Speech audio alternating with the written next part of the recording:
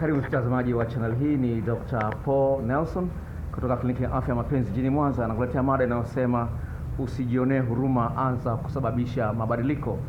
Usijionee huruma, anza kusababisha mabadiliko. Kuna watu wengi ambao kwenye mahusiano ya kimapenzi ambapo kwa sehemu kubwa wamekuwa wanaumia, wanateseka na hawajui hali hii itabadilika lini, jambo ambalo halipendezi kabisa. Ni jambo la msingi kuona kwamba kila mmoja wetu anayo haki ya kufurahia maisha yake, anayo haki ya kuendelea kupendwa, lakini kuna watu ambao kutokana na ukosefu wa maarifa wamejikuta wanaumiza wenzao kupita kiasi. Lakini kikubwa ambacho nataka kuzungumzia siku ya leo ni yule ambaye anaumizwa na amefikia hatua ya kukata tamaa, haoni kwamba upo uwezekano wa kuleta mabadiliko ya aina yote ile akaweza kufurahia uhusiano aliomo. Ningependa nikwambie ndugu msikilizaji ni kwamba akili yako ina nguvu kubwa sana ya kuweza kusababisha mabadiliko, na mada hii ya leo inayosema usijionee huruma, anza kusababisha mabadiliko ni kwako wewe ambaye ungependa kuona mabadiliko mazuri katika mahusiano ulionayo. Mada nilionayo inasema usijionee huruma, anza kusababisha mabadiliko. Kuna wengi ambao wameweza kuanzisha mchakato wa mabadiliko katika mahusiano yao baada ya kunisikiliza, baada ya kufanyia kazi mambo mbalimbali ambayo wameagizia kutoka ofisini kwangu. Sasa kuna watu ambao wanateseka katika maumivu yao katika mahusiano walionayo, na wanajikuta kwamba mpenzi wao amejibisha kuongea naye, amejibisha kusema hivi, amejibisha mbinu mbalimbali, lakini bado mtu yuko vile vile. Sasa unapokuwa umefikia hatua ya kukata tamaa, umefikia hatua ya kufa. Sawa, na unapofikia hatua ya kukata tamaa kuona kwamba mimi siwezi kufanya lolote lile, ukajionea huruma, sawa, ukaona kwamba no, bidii zangu zote kabisa hazikuzaa matunda, hakuna lingine jipya naweza kulifanya, naweza kuleta mabadiliko, umefikia mahali pabaya. Maana yake umekuwa kama maiti haiwezi kufufuka unless tokee muujiza kutoka kwa Mwenyezi Mungu. Sasa hali hiyo sio nzuri. Sasa wataalamu wa sayansi wameliona hilo kwamba linawezekana likamtokea mtu baada ya kuumizwa kwa muda mrefu. Dr.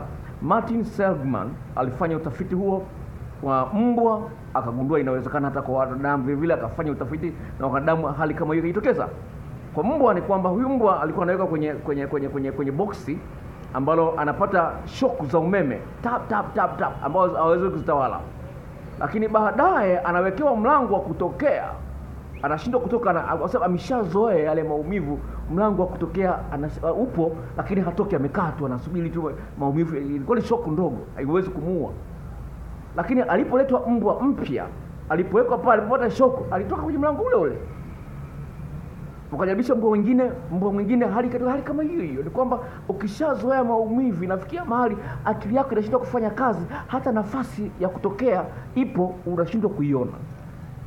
Sasa ukafanyia utafiti kwa wanadamu waliwekwa kwenye chumba ambacho kina kelele nyingi sana. Sasa yule ambaye aliwekwa kwenye chumba kile chenye kelele nyingi, lakini hakuna switch ya kuzima ile kelele. Baadaye akawekewa switch, lakini akashindwa hata switch iko kwenye kama futi moja kutoka mkono wake, hata kuswitch kwamba switch off ile zile kelele ziendelee, anashindwa. Kwa hiyo akili yako ina uwezo wa kuzoea mahali fulani, ukajikuta ukawa una uwezo wa kufanya kitu tofauti na kile ambacho umekizoea. Sasa wataalamu wa kisayansi kwa Kiingereza wanaita learned helplessness. Yaani umejifunza kwamba sina msaada, hakuna la kufanya, hali acha ibakie kama ilivyo. Mama chumba chake, baba chumba chake, mawasiliano mnakata, vitu kama hivyo. Sasa tunakwambia hivi, una akili ya kusababisha mabadiliko makubwa katika mahusiano yako iwapo utafahamu vitu vya kufanya. Ni jambo la msingi kwamba acha kujionea huruma na acha kukata tamaa. Inawezekana kabisa kuleta mabadiliko mazuri yatakao kuletea utamu katika mahusiano uliomo. Hatua ya kwanza ni kuona kwamba no, sasa hivi inapasa nianze kumsoma huyu mtu, kwa nini anafanya haya anayoyafanya. Kwa hiyo anza kujidadisi wewe mwenyewe, je, mimi nimechangia katika haya? Sawa. Sasa na wanawake ambao wamenitumia message wananiambia, daktari, tuliingia kwenye ndoa kichwa tu, hatukuwa tujua jinsi ya kumwandaa mwanaume anaandaliwaje na nini, lakini video ambazo tumezitumia na majarida ambayo umetumia yametusaidia kuleta vitu vipya kwenye ndoa zetu na mabadiliko yametokea. Ni kwamba kabla ya kunisikiliza walikuwa hawajaona kwamba kuna kitu kinawezekana kufanya kuleta mabadiliko. lakini wamesikiliza wakaagiza zile video, wakaingia gharama ya kulipia shilingi 10,000, wameanza kuona mabadiliko. Hata leo na message moja ni labda nitakusomea moja kwenye video nyingine inakuja. Dada mmoja ananisimulia mabadiliko leo yao na ni mpya. Anyway, jambo la msingi ni kwamba mabadiliko yanawezekana. Kwa hiyo jiangalie mwenyewe, je, nimechangia vipi kwenye eneo hili? Labda kuna mapungufu fulani, na kasoro fulani, na ujinga fulani, kuna mambo siyajui. Inawezekana nimechangia kwenye hilo. Dada mmoja leo kanipigia simu saa asubuhi, anasema, "Dokta, nimeangalia video yako ile inasema kwamba dalili ya mpenzi asiyekuwa mwaminifu. Mume wangu ndivyo alivyo. Ukikuta message hii ya mapenzi, kesho utakuta mwanamke mwingine hivi na hivi. Yaani alikuwa mbaya sana. Yaani yote unayozungumza kwenye video ndivyo mume wangu alivyo." Unaweza kuona, yaani anasema utakuta message za mwanamke huyu, kesho mwingine utakuta nyingine. Anaomba msamaha lakini anarudia pale pale. Sasa upo uwezekano kuna hali kama umejitahidi umeshindwa, ukaona no, nimeingia mahali hapo siwezi kubadilisha, lakini ni uongo. Inawezekana kubadilisha mambo hayo. La msingi ni kwamba anza kumsoma huyu mwanaume, anza kumsoma huyu mwanamke. Kwa mwangalie huyu mwanamke, kwa nini ana behave kama hivi? Sawa, ni story moja ambayo nafurahi sana, ambayo imesema baada ya kipindi kimoja kwenye radio ya Metro FM jana. Kaka ana miaka 33, sawa? Mke wake amekuwa anamsimulia marafiki zake majirani. Sasa yule yule anatembea na fulani, yule yaani wanawake wenzie anawasemezea kwa mume wake, yule anachepuka na yule anachepuka na yule. Sasa yule mwanaume anajiuliza, wewe unaniambia hivi, yeye hachepuki, inawezekana na yeye anachepuka. Sasa anaamua kuniruhusia huu mchanga nisione. Unaweza anajishtukia yeye mwenyewe. Sawa, kwa hiyo lazima ujishtukie, uangalie kuna kitu gani kinaendelea ili uweze kuleta mabadiliko. Kwa hiyo msome mpenzi wako alivyo nao, maeneo yale ambayo anakuumiza. Hivi anaisikiaje anapokuwa anayafanya yale anayofanya, wakati anajua mimi nayajua, anajua kwamba anaisikiaje? Utakapojiuliza maswali utapata majibu. Mwingine alipomuuliza mume wake, "Kwa nini unanisaliti?" Anasema ana refresh tu mind. Sawa, anasema na refresh tu mind. Yaani mwanaume anajibu hiyo kama hayo. Mwanamke mwingine anajibu anasema, "Bwana usinifuatilie, haya ni maisha yangu." Sawa, usinifuatilie. Huyu ni mwanamke anajibu usinifuatilie, haya ni maisha yangu, anamjibu mume wake. Unaweza kuona hali hiyo inapojirudia, ni rahisi akili ya mtu kuchoka. Sasa hivi ili uweze kuleta mabadiliko, ni jambo la msingi sana uweze kuwa na kitu kinachoitwa positivity.